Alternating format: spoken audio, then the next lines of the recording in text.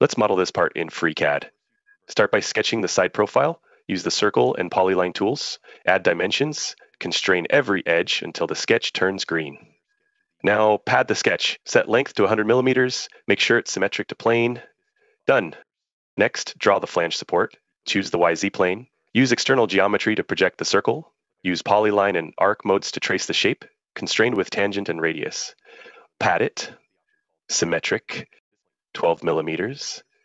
Now create the small arc flange. Same plane, use external lines. Draw a 3-point arc. Add vertical and horizontal lines to close it. Constrain everything. Pad it. Symmetric. 12 millimeters. Next, add a hole to the cylinder. Use external geometry to find center.